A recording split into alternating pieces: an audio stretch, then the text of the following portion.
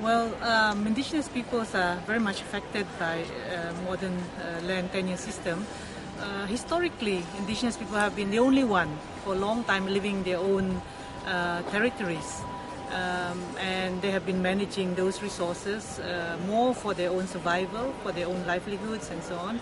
And later on, when the nation state came into being, there are the so-called modern or new system of land distribution, of tenure system, which has been put forward, imposed by the government.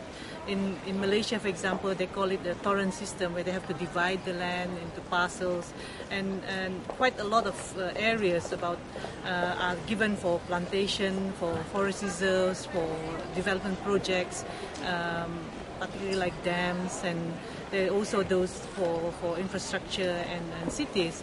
So in those cases, people are either displaced or they've been left with very small areas of land for continuing their traditional way of life.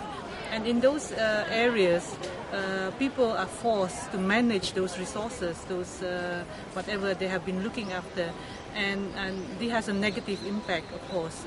One is that, for example, for those doing shifting cultivation or agriculture, planting hill rice, the fallow period is very much shortened, and they also have to manage this for their survival.